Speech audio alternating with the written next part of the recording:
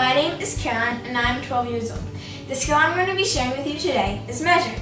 To practice this skill, we will be making a blueberry muffin in a mug. This blueberry muffin in a mug is adapted from a Celebrate Your Plate recipe. You can get this recipe at celebrateyourplate.org. The first step in this is if you have long hair, make sure to put your hair into a ponytail so you don't get hair in your muffin. And we're going to wash our hands with warm soaping water for 20 seconds.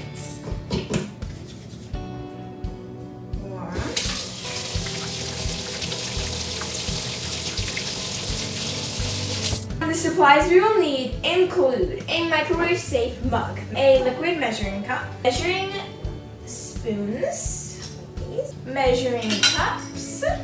We'll gather all of our ingredients before we start, and our ingredients include all-purpose flour, brown sugar, salt, baking powder, ground cinnamon, and extra virgin olive oil. First, we will use our flour. We need a 1/3 cup of all-purpose flour. What I'm gonna do is fill it all the way up like so. Then I'm using a knife, it's very flat. You just need something with a flat edge. You're going to set that on there and you're gonna go all the way across so that your extra flour, and you have exactly a 1/3 cup. And we're gonna pour this right into our mug. Then we are going to do a tablespoon of brown sugar. Or tablespoon over the top. For brown sugar, you push it down so you get all the brown sugar in there. And then go over the top. Put that in there. Next, we have a 1/8 teaspoon of salt. And for the salt, we're going to measure over something else. So we're going to go over that because when you pour it, a lot of extra will come out and it's going to go into the mug, and then you don't have an 1/8 teaspoon, you'll have more than that. So that's why we want to measure this. So we fill up a lot. But anyways, knife, go like so. Next, we have a 1/4 teaspoon of baking powder. You can use your knife for this, or your back of your spoon, or some cans you may have an edge like this one here, and it's kind of like the edge of the knife. You go up. So I fill it up, and then I go on the edge there and pull up, and it's all out, and I got a 1/4 teaspoon. And finally, we just have a pinch of cinnamon. It's kind of hard for mine. And put some cinnamon there. Now I will use my spoon to stir our dry ingredients together until there's no chunks of brown sugar.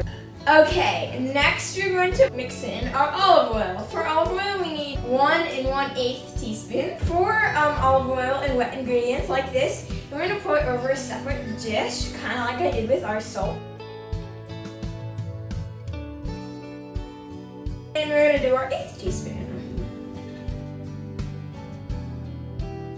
After we add the oil, we are going to stir this together so there are no chunks anywhere. Next, we're going to measure our milk. For milk, you need a liquid measuring cup like this one. We are going to go to a 1/4. In order to measure this well, we need to go down low so you're at eye level with our 1/4 so you can see exactly, and as you pour the milk, it gets to there. Like me, it's kind of hard. So we're gonna pour it till it gets there. There we go. And now we're gonna pour this into our mug. Now we mix it all together.